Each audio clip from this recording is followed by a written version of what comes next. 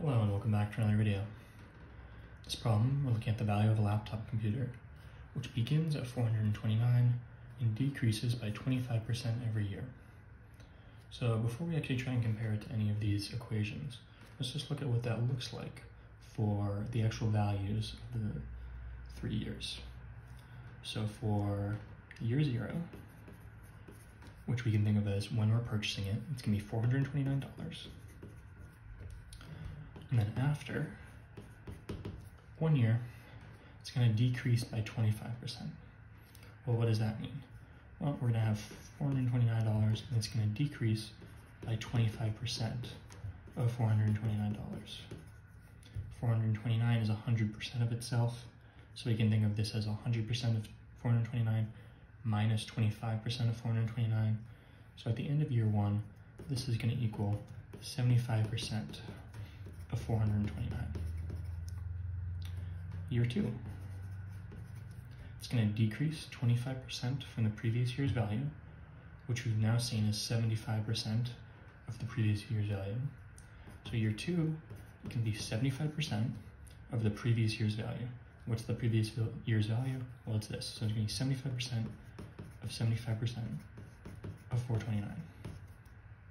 And you can see where this pattern is going. Year 3 is going to be 75% of that.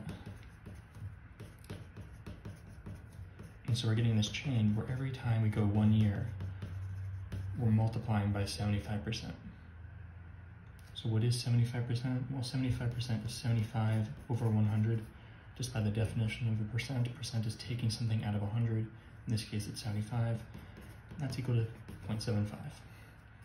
So our value here is going from 429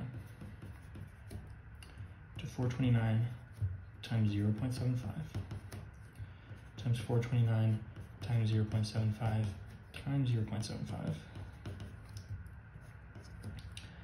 to 429 times 0.75 times 0.75 times 0.75. And now you can see the pattern more clearly and in something close to what we're looking at here. And if we're taking this y years after it's purchased, y equals 0, y equals 1, y equals 2, y equals 3. So how do we get this into a single form where we're going to have the same thing every time except y is just going to be changing?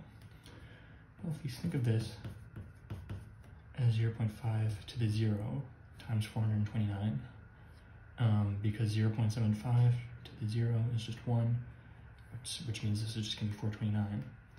This is going to be 429 times 0.75 to the 1.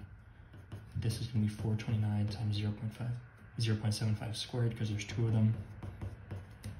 And this is going to be times 0.75 cubed, because there's 3 of them. You'll notice that these exponents are lining up with your value of y, which means when we're looking at year y, then v is going to be 429 times 0.75 to whatever y is. And this is actually going to be our final formula, which you'll notice lines up with answer C.